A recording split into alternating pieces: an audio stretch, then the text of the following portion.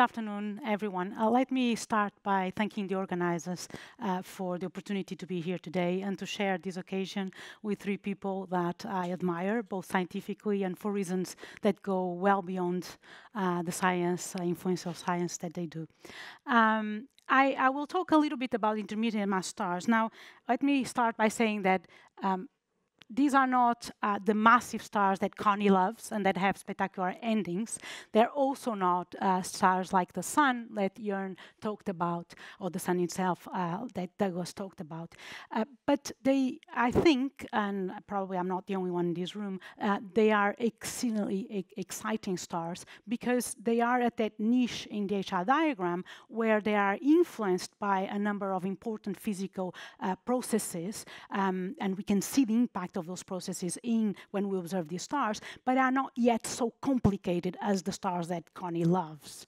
So I will be talking about essentially stars that are about 2 solar masses, the AF stars. And one thing that makes them extremely interesting is that they are extremely diverse. So here you find stars that are rotating extremely fast and stars that hardly rotate at all. You find stars that exhibit an enormous magnetic field, some of the strongest magnetic fields found in non-degenerate stars. And you find that only for a fraction of them. And then for a fraction of these stars, you also find extreme chemical abnormalities that, of course, are not necessarily uncorrelated with the things I've just talked before. Now, when you look at the pulsations of these stars, they are still extremely diverse. So just in this place of the HR diagram, you can find all type of pulsators you can think of for astroseismology. And if you allow yourself to go down to about 1.5 solar masses, up to 2.5 solar masses, then even the solar-like pulsations. So everything is here. So I would say that the main question is not whether these stars are interesting. The main question is how can we go about learning about the physical processes that underlie this diversity without getting lost. And one of the things that we can do these days, thanks to the amounts of data that we're getting from space, is to do ensemble studies. So let me take you through one possible ensemble studies in this region of the HR diagram. So let's consider 2 classes of A-type stars in this region of the HR diagram, the AM and the AP that I'll go through in a minute. So they are similar in several respects. They have similar global properties. They both have, of course, shallow convection, but they also have slow rotation. This means that the atomic diffusion is extremely efficient, and you have radiative levitation, gravitational settling of different elements, and so you end up with both stars being chemically peculiar, even though their chemical peculiarities are very different. Now, one thing they certainly differ is that AP stars have large, strong magnetic fields, while AM stars are generally weakly magnetic or non-magnetic as far as our observations can go.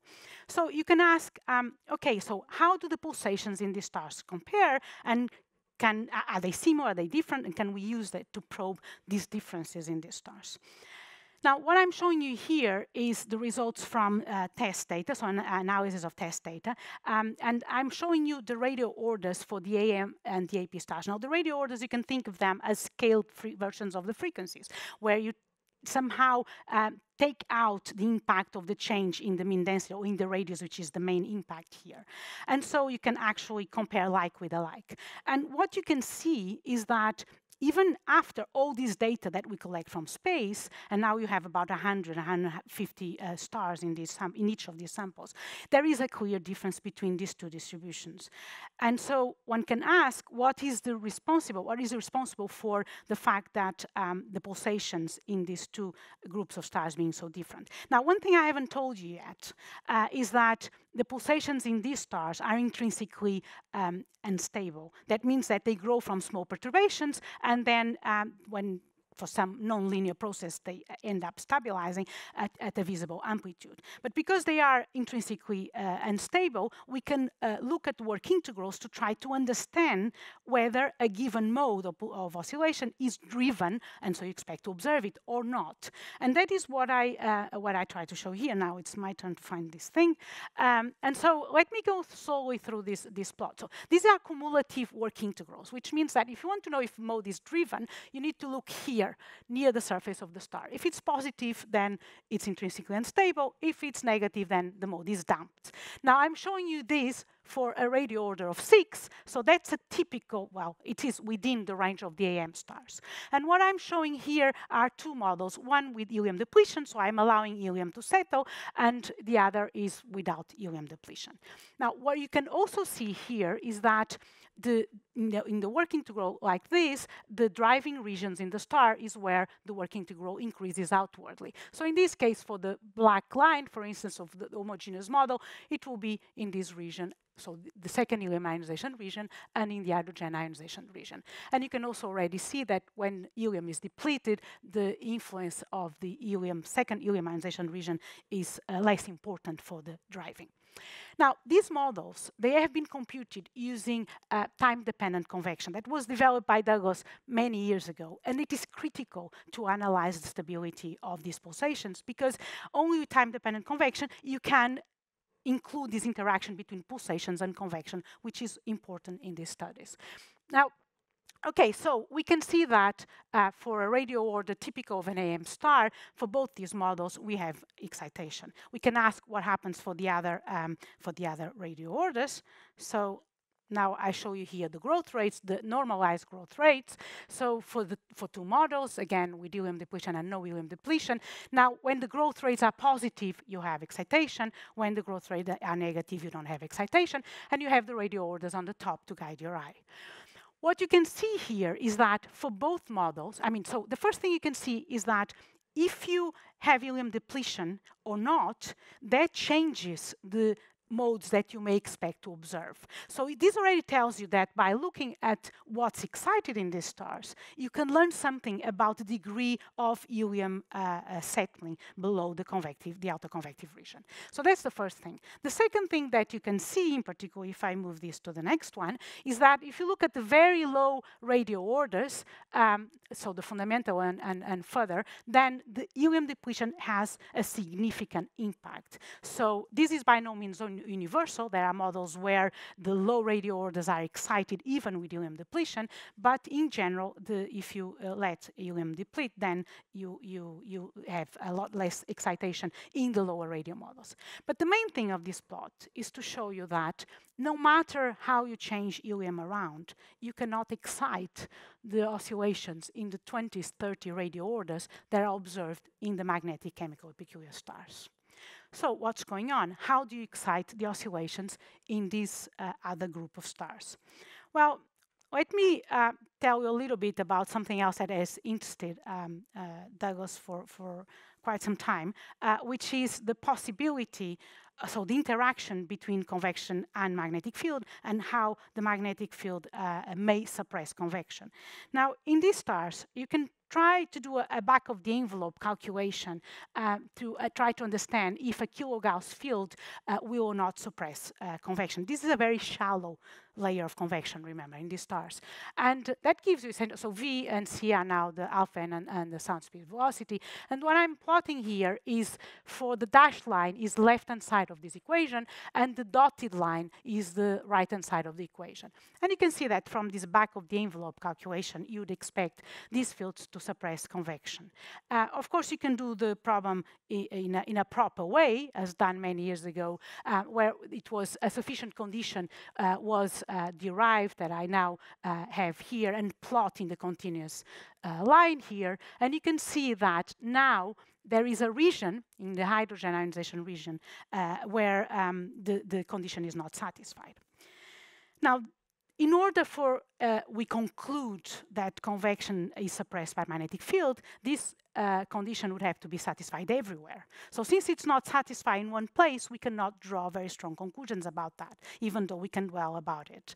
On the other hand, this is only a sufficient condition, so it's not a necessary condition. So we can also not tell that it is not suppressed. So let's assume it is suppressed and move on, okay? And then we can compare what is the work integral in a model with convection and a model with convection suppressed. For a typical AP mode, so for the I don't know, 20, 30 radio orders. And what you can see here is that when you suppress this envelope convection, that the mode becomes excited. And it does for two reasons. One, there's a lot less dumping in the helium ionization region, and the other is that there's more driving in the hydrogen ionization region. So again, you can do that for the models and look at the growth rates. And here I can show you both for helium depleted and helium non-depleted models that you can indeed excite modes of the typical radio order of AP stars if you suppress envelope convection. Okay, so we can do this for a grid of models in our parameter space, explore the parameter space, and take for each model the characteristic radio order that is excited. That's what you see here in the lower panel, and you can compare with the higher panel with observations, and you can see that the bulk of the observations are reasonably explained by these models with convection suppressed. So we are happy, except that we are not. Because, of course, you can see that there is a tail in this observed distribution that we don't see in our models. Now, of course, the first thing you can think of is, okay, this is just a few stars. Perhaps, the radio orders are not well estimated. So perhaps, that's why they don't show in models.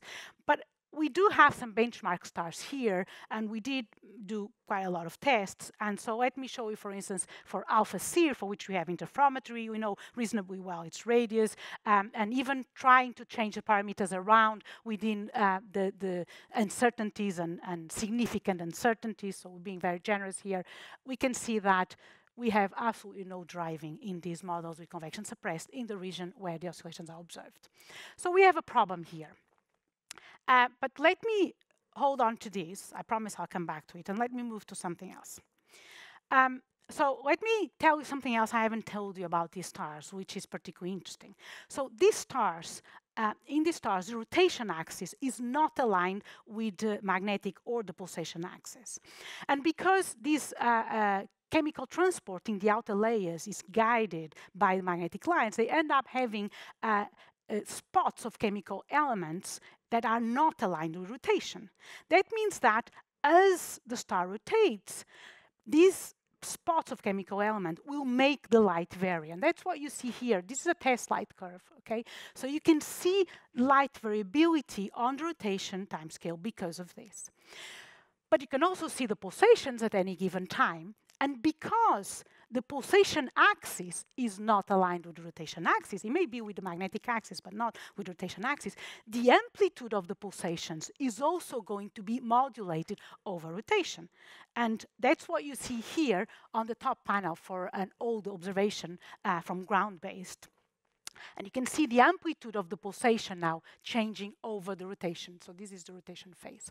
Now, if you take the Fourier transform, like we like to do for this to study the pulsations in these stars, you will see that because of this amplitude modulation, rather than having a single peak, we're talking about a single mode here, okay? You have a multiplet. This is just the impact of having the modulation on the amplitude. So people can, in principle, use this to infer information about the geometry of the mode. Is it a dipole mode? Is it a quadrupole mode? Is it a radial mode? And also about the obliquity of the pulsation axis or the magnetic axis if we think they are aligned, okay? Now, the problem is we have the same thing now for the test data, okay, in red. And the blue is what I've shown you before from the ground-based. And the modulation is completely different. And also when we see it in the terms of the amplitude spectrum, we can see that the relative size between the peaks in the multiplet are completely different. So the inferences that we are making will be different, right, from the two models. Now, this is not completely surprising because, of course, we know for a long time that the magnetic field has an impact on the pulsations that goes beyond the indirect impact through the suppression of convection. So here's the comparison between magnetic and gas pressure in a typical model of an AP star. And you may notice that in this region here, the two are comparable. So in the outer layers, the two are comparable. That means that when we study the waves in these stars, and we talk about them as acoustic waves, in reality, what we have is acoustic waves that couple with magnetic fields. So we are going to have magnetoacoustic waves in this region here. And what I'm summarizing here is just the energetics of the problem. Okay, you can look at it in many different ways, but you can imagine you have an acoustic wave propagating from below, and it hits this region and now becomes a magnetoacoustic wave, and then it is partly reflected back, and then when it comes back, part of the energy will be in an half-n wave, which will eventually dissipate down because the wave number is increasing as it propagates down, and part will come in terms of an acoustic wave. But if you look above that layer, so the layer where the magnetic field dominates, magnetic pressure dominates over the gas pressure, you have something similar. So you'll have part of the energy will be in an acoustic wave that will now be propagating along the field lines and eventually dissipating, but part of the energy has been passed to magnetic waves, will be refracted back, or at least they hopefully will be refracted back. So energetically speaking, what is happening here is that in each cycle, you'll be losing energy, which we hope that is being put back by the driving mechanism, but also in each cycle, there's part of an energy that is kept inside the star, which means that you can do that no matter what frequency you have, including the very high frequencies where we observe these modes that we cannot yet explain how to drive. Okay. If we look in terms of the displacement, and I'm only showing here the acoustic component of the displacement, rather than having this essentially vertical displacement that you have in an acoustic wave of low degree, what you have is that when you go in the atmosphere, you always have horizontal motion. That means that even if in the bulk of the star is oscillating spherically symmetrically and radially, then when you come on the outside, so what you observe will be something that is not really spherically symmetric and radial motion. Now, you can play around with models asking how the luminosity is changed because of this the Lorentz effect, Lorentz force effect on the pulsations. If you take an L equals 0 mode for the star I was talking about, the green line guides you of what the unperturbed luminosity would be, independent of colatitude, because I'm talking about radial pulsation, and here as well. But when you take into account this magnetic impact, what you have is that luminosity is now modulated in colatitude, and therefore, if you now expand these in spherical harmonics, rather than just having the L equals 0, other components of spherical harmonics are needed to explain this oscillation. And when you go higher in the atmosphere, the pattern changes. And so you can basically see how things change for a particular configuration in the atmosphere, and you can see that the geometry of the mode is changing significantly. Okay. Now, what I didn't tell you about the previous plot is that when you look from ground-based in B, like it was done, you are actually looking more higher in the atmosphere than when you look in test data, okay? So basically, what is probably happening here is that we are looking, in average, at a different height. So average height will be different. Probing different heights, you will be seeing different geometries. Of course, this adds a word of caution of what inferences we make from here. And of course, this is not new, because the predictions of these magnetic distortions have been made 25 years ago, the first predictions. And in high-resolution spectroscopy, we've seen this distortion in work by several people, and Oleg has been a pioneer on that. So we knew this was happening. The fact that it happens, that is so strongly seen in photometry, which is where we can get these very long time series and play very often with this kind of multiplet to learn and to infer information, it's more of a worry, because then these are the cheapest observations that we have. Okay, so we need to be careful. Okay, I promise I would come back to this problem. So let me, before I finish, just tell you a little bit more about this. So there were two problems here. Perhaps the first one I didn't put it very strongly, which is on top of having these high radio orders observed that are not predicted to be excited, these radio orders are correspond to frequencies that are above the acoustic cutoff. That means that in a normal star with no magnetic field, we expect that these frequencies, the waves just to propagate away in the atmosphere and dissipate. So we wouldn't expect to observe it, okay? Now, the fact that we have a strong magnetic field and the fact that there is these energetics that I told you about that somehow enable us to keep part of the energy of the mode, even at these high frequencies inside a star, justifies that we can observe these modes. But we still need a driving, okay, for them to be there, right? Now, in trying to model alpha sphere, desperately trying to model alpha sphere, changing everything we could, we went back to models with convection. So let's forget about suppression of convection for a moment. And what I show here, so this is a model with significant helium depletion and convection in the envelope. Basically, you can see that the typical radio orders, so 25, 30, are still not excited, okay, as before. But when you go to these very high radio orders in some models, and I can say that this is model dependent, so it depends on the mass of your star, on the metallicity and so on. So it's not like every model will show this. You can indeed have excitation in these very high radio order modes.